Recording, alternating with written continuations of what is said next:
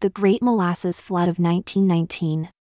In 1919 in Boston, Massachusetts, a massive storage tank holding over 2 million gallons of molasses burst, sending a wave of sticky syrup through the streets.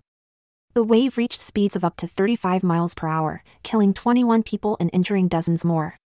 The Texas City Disaster of 1947. In 1947, a ship carrying ammonium nitrate fertilizer caught fire in the port of Texas City, Texas, resulting in a massive explosion. The blast, followed by additional fires and subsequent explosions, killed at least 581 people and injured thousands, making it one of the deadliest industrial accidents in U.S. history. The Hartford Circus Fire of 1944. In 1944, during a performance of the Ringling Brothers and Barnum and Bailey Circus in Hartford, Connecticut, a fire broke out in the Big Top tent. The rapid spread of the flames, fueled by the canvas and flammable materials, resulted in the deaths of 167 people, many of them children. The Sunshine Mine Disaster of 1972.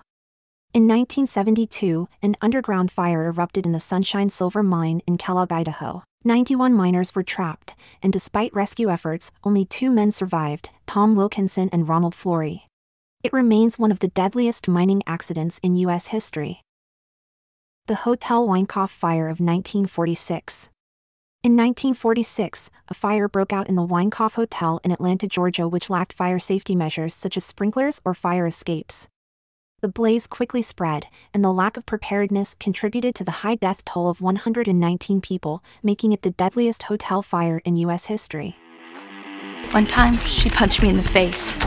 It was awesome.